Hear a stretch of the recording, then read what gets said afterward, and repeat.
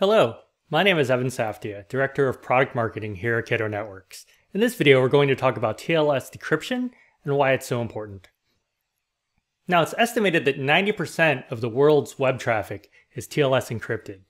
This means that if you're not decrypting this traffic in order to inspect it, that you have a huge security blind spot. It's a little bit like going to the airport and having them only check 1 out of every 10 passengers that gets on a plane. Now, you may have thought about this, and you probably have some of these expensive firewalls lying around. They're probably at your data center or maybe even at your branch locations. And you looked into what it would take to actually perform TLS decryption on these devices.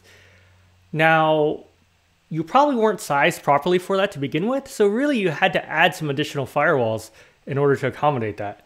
So depending on what your deployment looks like, right, you're doubling your firewalls at your data center, you're adding some more to your branch locations, and before you know it, you're buried in firewalls. And not only that, this is very expensive. Now with Cato's SASE Cloud, it's a lot easier and less expensive to deploy TLS inspection. So let's switch over to our management console and take a look. This is the Cato management console. TLS inspection is currently disabled, but let's go ahead and take a look. We're going to click security, and now we're going to click TLS inspection. Now here is where you would enable TLS inspection globally for your organization using a variety of criteria, including location, category, and a few other things.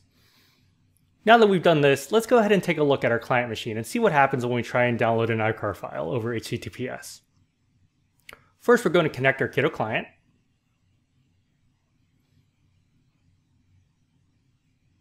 Next, let's go ahead and navigate to that ICAR file. So here we'll click this first link to download the ICAR test file over HTTPS. We click it, we get a notification. We hit keep, and as you can see, the file successfully downloads without any issue. Now let's go ahead and switch back to our management console and enable TLS inspection. So I've already pre-configured this policy some with categories, a user account, and a location. We just have to turn it on and click save. What's really cool about this is that we can turn this on in just a couple clicks for our entire organization using Cato without deploying hardware or having to spend any extra money or doing any sizing. So let's switch back to our client machine. We'll go ahead and try and download that same ICAR file.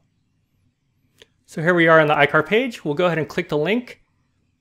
And as you can see, now that TLS inspection is enabled, we blocked this potential security threat. So before it was easily downloaded, there was nothing blocking it because we really didn't have insight into what that traffic was because it was encrypted.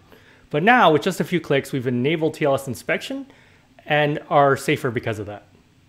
Thank you so much for watching this demo. I hope you enjoyed it.